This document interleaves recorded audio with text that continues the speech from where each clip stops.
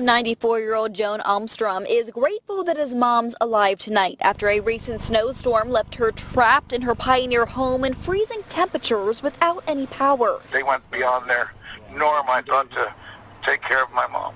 Amador County Sheriff's Deputy Casey Wilson responding to a call of a welfare check at the residence after a neighbor had become concerned. Upon arriving, I showed up and noticed that there's just a blanket of snow on the ground with no footprints or anything, and the house is dark, which automatically set off some alarms in my head saying something could be wrong. Shoveling several feet of snow just to get inside the home.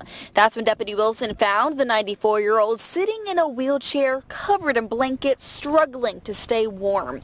He carried her to his patrol car and then to a nearby hotel. She was more than happy to go to the Jackson Rancheria. I couldn't get her up out of the house fast enough. She was really excited to go.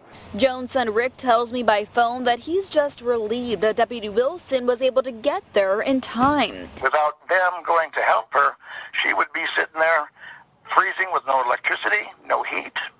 And I don't think that would help her very much at the age of 94. Not only did Deputy Wilson take Joan to a nearby hotel, he also made sure her room was covered and she got a hot meal. We rely on the deputies to do the right thing when they get there, and Casey did more than the right thing.